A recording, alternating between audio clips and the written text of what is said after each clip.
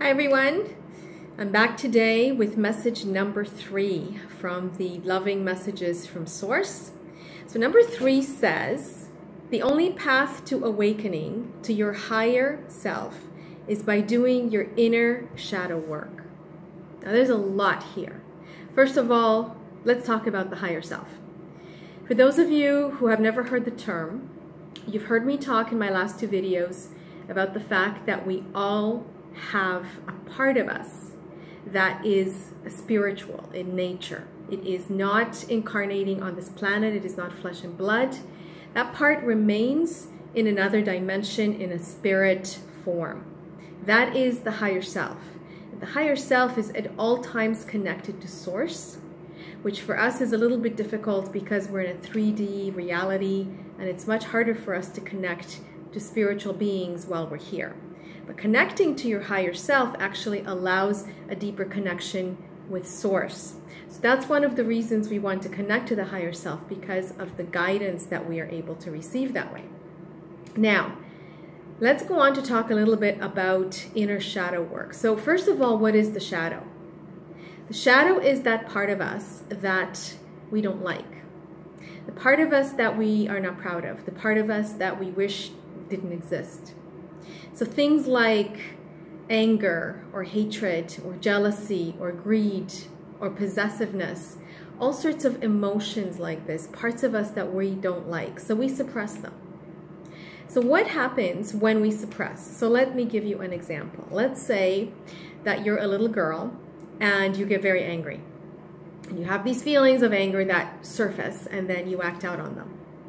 Now, what if your mother says to you, "What's wrong with you? Are you crazy? We don't act like that. You don't act like that. That's bad."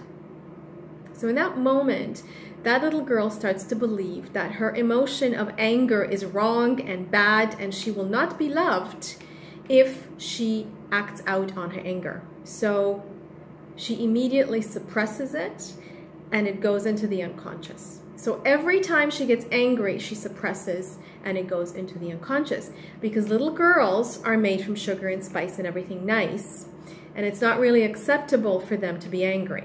At least that's how it was throughout our history. Things are changing a little bit now, but for a very long time, many women were given that message. So what ends up happening is that these emotions don't disappear. The more we suppress them, the stronger they become, and then they hijack us, and they start to take over in the most unexpected times. So instead of behaving assertively for what we want, we become passive-aggressive. So we have periods of time where we just take and absorb and don't react, and then we explode, and then people are like, "What, are you crazy?" So this is why suppressing things and throwing them into the unconscious creates a much bigger problem, as opposed to having dealt with it in an appropriate manner. Now, most parents, unfortunately, are not evolved enough to know how to deal with their children's emotions, which of course children have no control over. They don't know that when these emotions come out, they need to sit down and talk to them about how they're feeling and how to begin to work with these emotions, which do not have to be suppressed to that extent, but that they need to be manifested in gentler ways. So the shadow work that we do is dealing with all those things that we have suppressed throughout our lives. And many times there are many aspects of ourselves that we have suppressed. The reason we need to look into them and integrate them into ourselves is that how we evolve. We evolved from the place that we're at, where we're victims of our emotions, we are victims of our circumstances, to a place of empowerment, where we understand what is happening within us, we see, we're aware, we're very self-aware, and when something triggers us, we say, "Oh, there comes this thing again. Here comes my anger again. Let me sit down and do some work on that." This is a lifetime thing, and sometimes it takes help. You can't do it all yourself.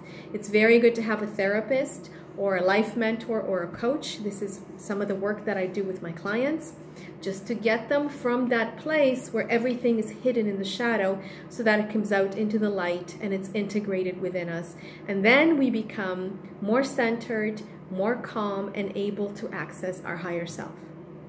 There's much more to be said on these subjects, and I will be recording more videos in the future regarding this vast information. I hope you've enjoyed it. Please do come back for number 4. Thank you.